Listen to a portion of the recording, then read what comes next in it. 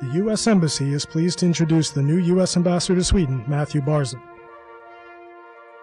On August 21, 2009, Ambassador Matthew Barzin presented his credentials to His Majesty King Carl Gustaf XVI of Sweden in a formal ceremony marking the official recognition of a foreign ambassador in Sweden.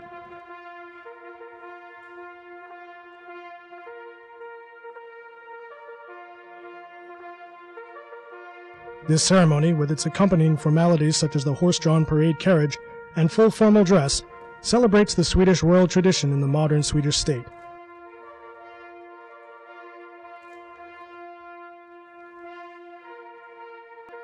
Ambassador Barzin was selected by President Obama due in large part to his background as an internet entrepreneur, which makes him well suited for the mission in Sweden, a high-tech, internet-savvy part of the world.